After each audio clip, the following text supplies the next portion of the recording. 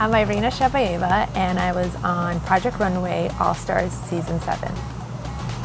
Well, the challenge was to upcycle things that are used on a Southwest airline flight.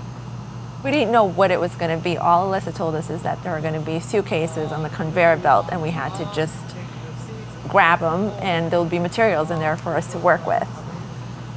The winning designer is Irina.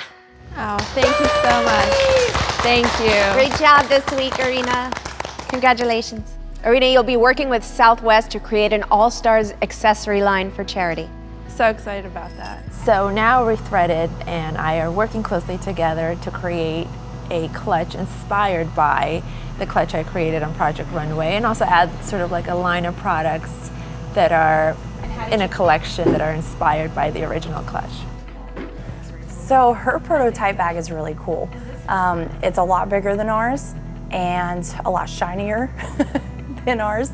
And it's very cool how she literally put it together in such a short amount of time. To be pressured into such a phenomenal idea is very inspiring. I had the most amazing morning here, just chatting with these women and how passionate they are and excited to be working with the leather, and also just learning new skills and seeing something transform completely, I think, is so gratifying.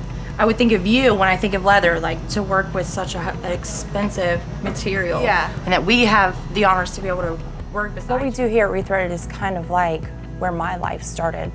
Broken, ugly, dirty, no sense of direction, no purpose. And then coming in here and being able to repurpose all that to make it fresh, new, beautiful, inspiring. There's a story to tell. There's a lot of meaning behind it. My favorite thing to work on is when I sew. The leather is very, very interesting in sewing. Now that we've downpacked ways of sewing it, like I say, the machinery, the equipment that we've been blessed with and donated by Southwest Airlines has really opened the doors up for a sharper product.